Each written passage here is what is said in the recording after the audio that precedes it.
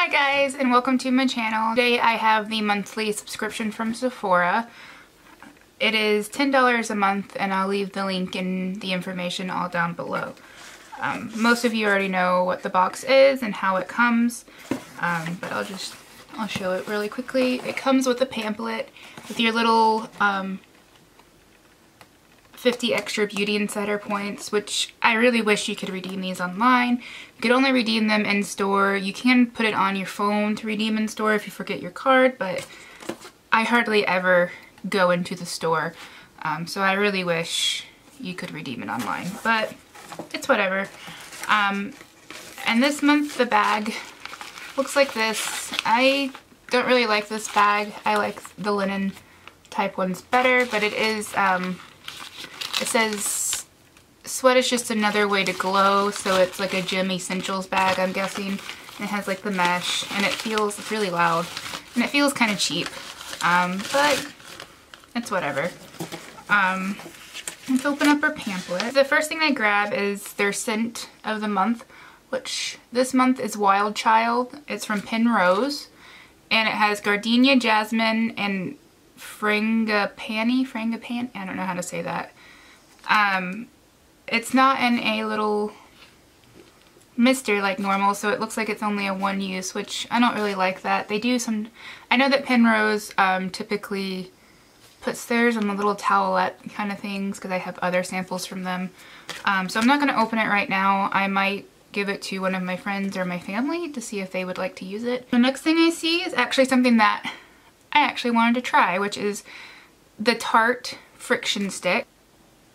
Kind of too shiny, and it comes and it has a little sealing on the top, and it's just like this.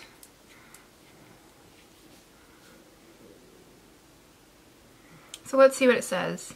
It says exfoliating gel cleanser in a unique twist up stick format transforms from a solid gel into a cleansing lather. It basically just says to sweep in circular motions all along your face until it's good and lathered, and then you can rinse it off, or it even says that you can leave it on for like 10 minutes as a mask. So yeah, that's pretty cool. I'll probably give this a try tonight to wash off my makeup. The next thing I see is Quay, or Way. Is it Way or Quay? Way. Hair care. It's the treatment mask. Half an ounce, so that's always nice. Alright, so it's like slightly pink in color. So it's just a, another hair mask that you leave in for 10 to 15 minutes before you wash your hair, or before you rinse your hair. The next thing in the box is from Caudalie, and Caudalie is one of my favorite skincare brands. I've actually tried a ton of their other things. I love their grape water. I love their Reversatrol eye lift balm, but this one is a moisturizer, so it has an SPF of 20. It says ways to use. Think more than a moisturizer. This formula plays multiple roles to keep your skin looking its best.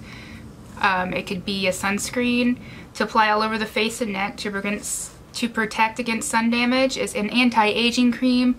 It says you can tap around the eye area to visibly lift and firm, and I always like firming things. I will be hitting 30 soon at some point, so I do notice certain wrinkles, certain defined wrinkles, especially across the forehead and everything, so anything that says firming and lifting, I'm all about it. Primer. Oh, you can use it as a primer, so you can also apply prior to makeup for smooth, even surface. So I'm kind of curious about this. I have not tried this product from them yet, and it comes in a little squeezy tube. And you do get half an ounce in this as well. And let's see what it looks like. So I might try this out tomorrow as a primer. I do want to look to see what kind of, whether it's a chemical or a physical SPF though. Huh. It does leave like a nice, I don't know if you guys can see, but it leaves a nice little sheen to the skin. And it makes your skin soft once it sets, because it was tacky at first, but now it's set just in a couple seconds. And it's quite smooth feeling. The next thing is from Clinique. I actually don't ever buy anything from Clinique. It's just not a brand that I gravitate towards when I'm in Ulta or Sephora or at a counter somewhere. It's typically just not a brand that it appeals to me. I have tried sample things from them and I've never disliked them, but I've never been blown away enough to be like, I want to try more from the brand. But I don't mind getting stuff like this in a subscription box because it does give me more of a chance to try a brand that I normally would just pass by. And this is the Almost Lipstick, Clinique Almost Lipstick in Black Honey. So it's a really pretty berry shade, and they do give you a decent amount of product, and that's all the way up. It says dab on bare lips, or to extend the staying power, lay over your favorite lip liner or lipstick. So it's made to be either worn alone like a lip balm or, you know, layered. But let's do a swatch. Yeah. I don't know if you guys can see it there, but it is quite sheer. Ooh, mine just broke. So let's put it down a little bit. Still usable though. It's a lip balm basically. That's the texture that it has. It's a very thin lip balm. And if you blend it out, I can't imagine this is going to add too much color to your lips. But I'll give it a shot. It's something that I'm interested in and I'd be willing to try. And the last thing in the box this month is the Dermablend Loose Setting Powder. I have tried the Dermablend Loose Setting Powder before. It is not my favorite, so I will probably just keep this closed for now and give it away to somebody who might get better use out of it. It is mainly talc based, and talc just does not set well on my dry skin. Anything where talc is typically the first ingredient, I usually just skip by it because it usually looks too cakey. Especially for the purposes that I use it for, which is to set my under eyes and anywhere that I put concealer. So I will probably just give this to a friend or family once again. I usually prefer silica or mica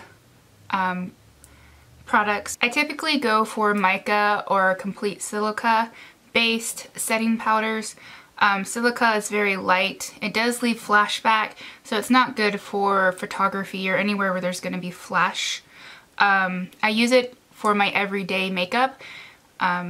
Talc typically makes me very cakey and dry looking, so I will probably give this away to a friend or a family member who might have oilier skin than I do.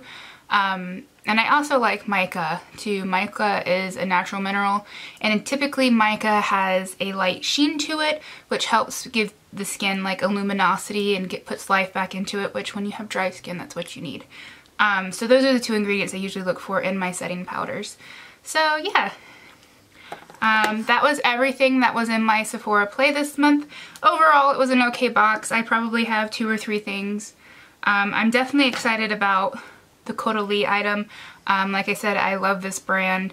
I have quite a bit of their skincare already, so I'm pretty excited to try something new from them that I haven't tried before. And I'm also actually pretty excited about this.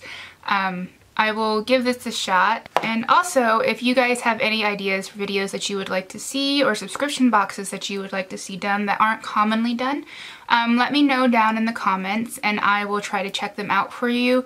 Or if you have any products that you're interested in getting reviewed, just let me know down below.